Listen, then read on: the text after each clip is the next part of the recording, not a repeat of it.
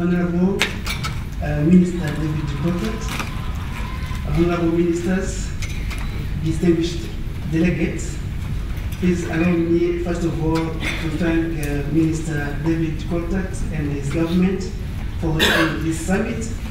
I would also like to express my gratitude, my thanks to the organizers, AfricanBrains.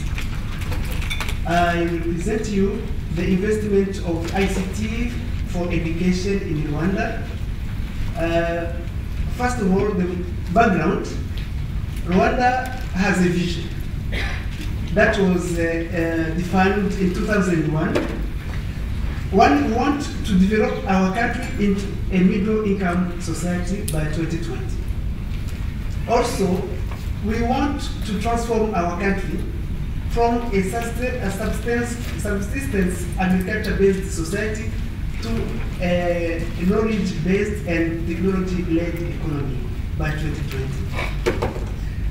To do this, we have ICT as a cross-cutting sector to support all areas of development, and we have defined this policy in 2000. Of course, we have also the ICT in education policy. To do this, we have a 5-year rolling national information and communication infrastructure plans, which are extended to over 20 years of the Rwanda Vision 2020. The major objectives of ICT in education, we have different pillars in ICT, but my focus will be on ICT in education only. First of all, we want to develop a high quality skills or a knowledge base. We want to improve the quality of education, ICT for enhancing the quality of education. We want also to increase the access of education and equity, using particularly open distance and e-learning. Our higher learning institutions create knowledge. Our kids create knowledge in schools. We want to share knowledge, to transfer knowledge, scientific publication, share research findings. The focus of NICI, National Information Communication Infrastructure Plan, we are now at the level 3, the NICI Plan 3. The first two NICI plans focused very much on infrastructure. Now we are mainly focusing on skills development in education and service-oriented products and business, doing business with ICT. So I'm now talking about what we are doing today. The first project is ICT professional certification programs, of course, to develop a competent and relevant ICT professional base in all areas: software development, hardware development and support, and so forth. Second project is SchoolNet. We have infrastructure in schools. We have the training of teachers to use ICT for increasing the penetration and usage of ICT in 12-year basic education. In Rwanda, all kids are allowed for free to study up to 9-year basic education. And then for those who want to go in technical vocational training, in education, in ICT-oriented fields, they can go up to 12-year basic education for free. ICT training for teachers, you know, if you want to implement ICT in schools, the key players are the teachers. And teachers cannot give what they don't have. So we need them to have these characteristics to be able to use ICT for teaching and learning. So we train them, we build their capacity in using ICT. The fourth project is Rwanda Education and Research Network, REDNet, which is mainly focused in higher learning institutions. So we want to enhance teaching and learning and doing research, sharing knowledge through ICT in education. For example, we have the fiber optic cable, I will come back to this, connecting all higher learning institutions. One more important idea is that in Rwanda, all public higher learning institutions will merge starting from July this year to become one state university. So it will be very easier to use ICT to share knowledge, to teach from one university, one competent teachers from one, it will be not different universities, one university, one campus teaching other students from other locations. We are also focusing on open distance and e-learning to increase access to education. Rwanda is one of the most populated country in Africa, and we cannot reach everybody, cannot accommodate all of them in schools. So we need we have started using ICT to teach them at distance. We have another project, very important project, digital library. This is the National Digital Library, to increase access to scientific publication, to educational institutions, and the general public, mainly for non-profit organizations, can get access to the materials that I will present you very soon. So those are the 6 projects we are focusing on today. And when I talk about ICT for teachers, ICT training for teachers, I mean that all these projects have that component of training of teachers. So they are interrelated projects. This is the infrastructure in Rwanda, the national backbone network. You can see that Rwanda is connected everywhere in all districts. You have 30 districts in Rwanda, and you have the fiber optic cable connecting all districts with the internet. So you can see that we have improved very much in terms of access to internet in different areas in Rwanda.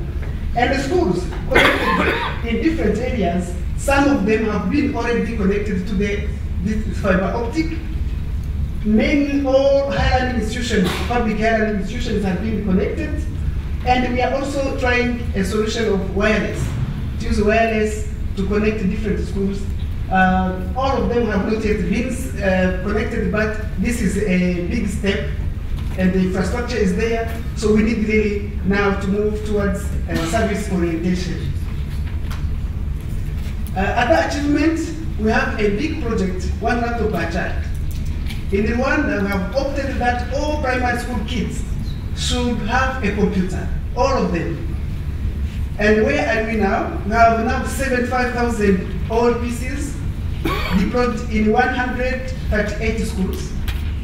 35 are now in Rwanda, 35,000 all PCs in Rwanda are in the process of deployment. And Rwanda has ordered 100,000 computers now for also school kids. So this project is mainly funded by the government of Rwanda. And it's really, it has started showing some improvement in terms of using technology in Rwandan schools. We have also servers, server networks installed in schools with education materials, especially science and technology, mathematics and English.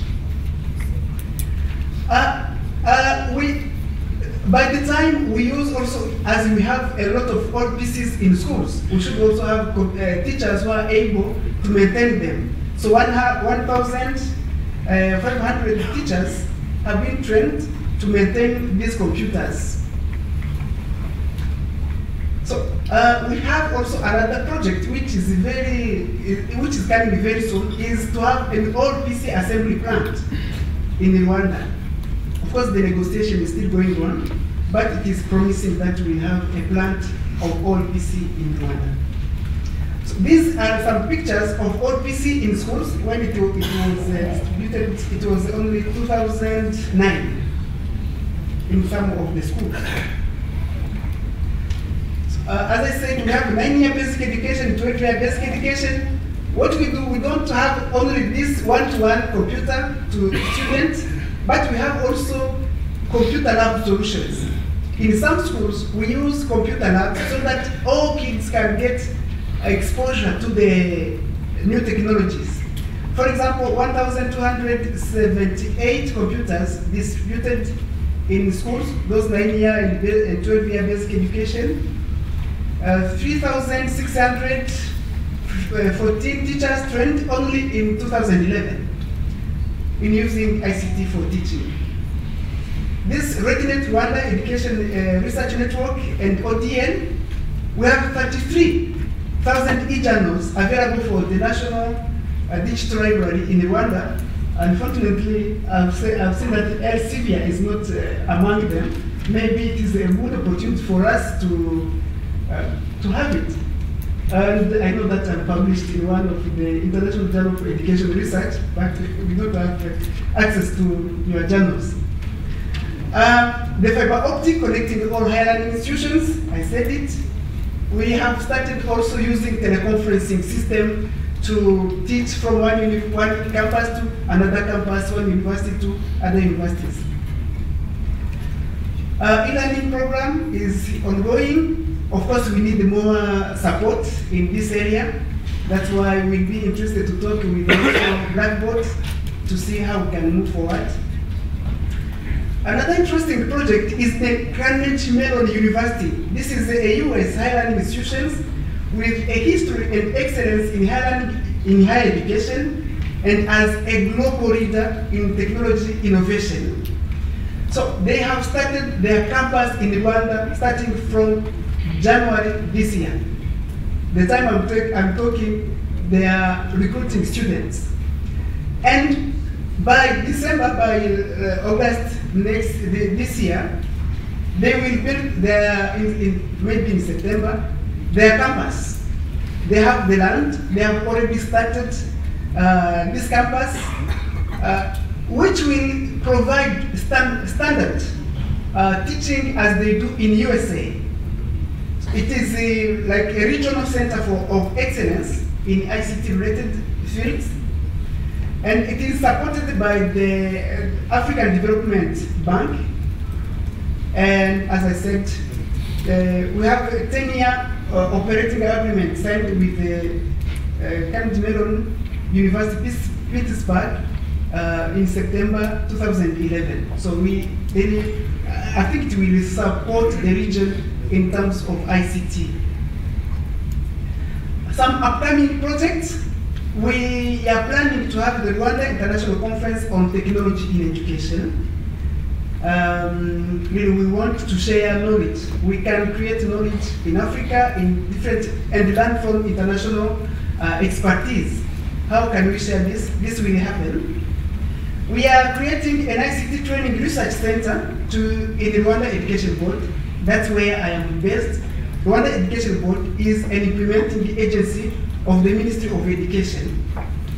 We have started an Education Technology Innovation and Development Award. We know that the teachers, the students can innovate, can do something big in their schools, but they need some support. It's a kind of motivating them. So we are organizing this event every year so that we distribute like prizes for those who make a difference. In teaching, a teacher can make a difference. In a student developing new innovations, creating new and doing it. Finally, we have created clubs, ICT clubs in schools. So kids live together who are very much interested in using ICT. They get together because we know that knowledge is not located in the heads of the teacher, is distributed, is created. They can develop knowledge in a group together when they are doing something as a team. Thank you very much.